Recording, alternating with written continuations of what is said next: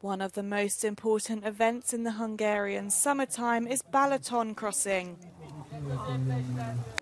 This year's 42nd Balaton crossing started at 7 a.m. on Sunday morning. Participants had to start the 5.2-kilometre race in Revfülöp, finishing at the other side in Balaton-Boglar. More than 11,000 people registered for this year's event. The event was originally supposed to take place on Saturday, but was postponed for a day due to uncertain weather.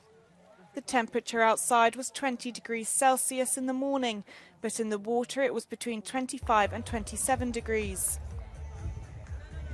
Although the event is a race, most people take part for fun or to race with themselves. Those who completed the distance received a medal in Balaton-Boglar.